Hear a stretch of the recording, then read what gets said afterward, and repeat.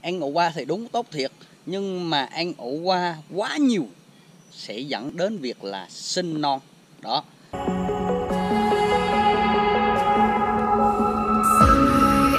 Hello, xin chào anh em nha. Thì hôm nay tôi sẽ chia sẻ cho anh em một cái bài thuốc dành cho những người mang thai đó. Thì cái bài thuốc này nó có công dụng là an thai, và ở đây anh em có thể thấy là rất là nhiều cái cây đó, cái đó là gọi là cây lá gai nha anh em. Thì ở đây khá là nhiều người mà mang thai cứ đi lại đây hái và về nấu uống, hái rồi lui hết, cắt rồi lui hết, bây giờ mới mọc lên này anh em. Thì cái bài thuốc này và tôi cũng chia sẻ cho anh em về những cái lưu ý khi sử dụng luôn nha. Nếu mà anh em lạm dụng thì nó đâm ra là nó sẽ dẫn đến cái việc là không có tốt nha anh em đó. Cho nên đừng có lạm dụng bất cứ một cái gì, cũng không có lạm dụng. Ví dụ như người sinh đẻ, người chữa đó, người mang thai, những người mang thai tóm lại là những người mang thai đó, thì họ nghĩ là ăn ủ qua thì tốt, đúng không? Ăn ủ qua thì đúng tốt thiệt, nhưng mà ăn ủ qua quá nhiều sẽ dẫn đến việc là sinh non đó. Anh em lưu ý nha. Ăn ủ qua ít, ví dụ như ăn một tuần một lần hoặc là tuần 2 lần chẳng hạn, thì không bình thường không sao. Nhưng mà quá lạm dụng, ngày nào cũng ủ qua, ngày nào cũng ủ qua 9 tháng 10 ngày như vậy sẽ dẫn đến việc là sinh non. Lá chá là mất cấp 7-8 tháng là sinh đó, 6-7 tháng là sinh đó, chứ không phải chuyện đơn giản đâu. Cho nên đừng bao giờ mang thai mà ăn ủ qua quá nhiều đó. Còn ăn ít thì rất là tốt nha anh em, rất là tốt. Và hôm nay thì chia sẻ cho mọi người cái lá gai này. Lá gai này cũng vậy. Dạ cô. Dạ em quay video. Lá gai này cũng vậy nha anh em. Anh em chỉ được dùng 3 ngày liên tiếp và ngưng đó nha, chứ không có được dùng quá nhiều. Lá gai thì anh em biết rồi, mặt trên nó xanh và mặt dưới là trắng. Và một cái điểm mà không bao giờ nhầm lẫn với cái lá khác là cái bên cạnh nó đây này anh em. Anh em có thể thấy là cái cạnh, những cái cạnh đó này nó có cái dạng gai đó. Cái lá chỉ có lá gai mới có cái dạng đó. Và lá gai làm bánh ít đó thì mọi người biết rồi đó, mọi người biết rồi.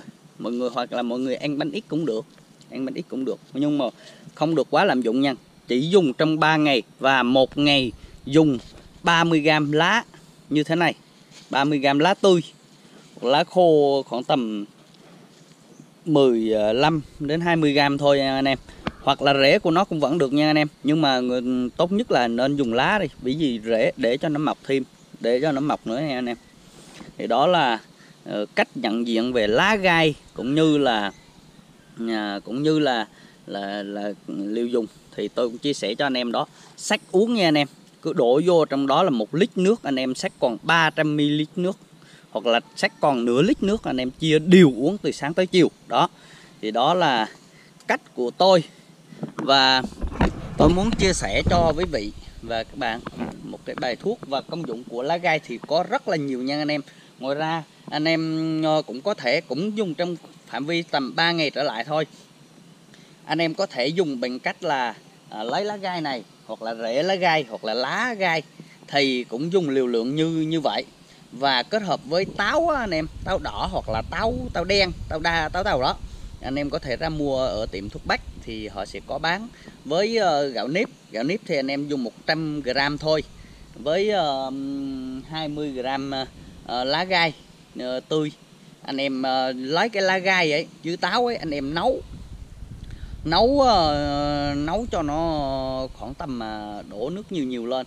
Ví dụ như 2 lít nước ấy, anh em nấu cho nó sát lại còn cỡ 1,5 lít vậy. Rồi anh em gạn ra, anh em lấy cái nước đó, anh em đổ vô trong cái 100g gạo kia. Anh em 100g nha anh em, là tức là 1 lạng đó, hoặc là nửa lạng. Nói chung là để nấu cháo đó anh em, nấu khoảng tầm 1 tô cháo là được. Cái camera này bị vào nước rồi anh em ơi. Có vẻ là anh em quay không biết là nó có mờ không, chứ mà mình thấy nó vô nước này trong này rồi. Thì nhớ nha anh em, nấu cháo lấy cái nước của nó, bỏ cái xác đi, và lấy cái nước đổ vô chung với gạo nếp đó, anh em nấu cháo ăn chia đều ăn trong ngày, chứ không phải ăn một lần đâu nha anh em. Bông vô, bông. Như vậy là video chia sẻ của tôi đến đây là hết. Cảm ơn anh em đã xem video của tôi. Bye bye.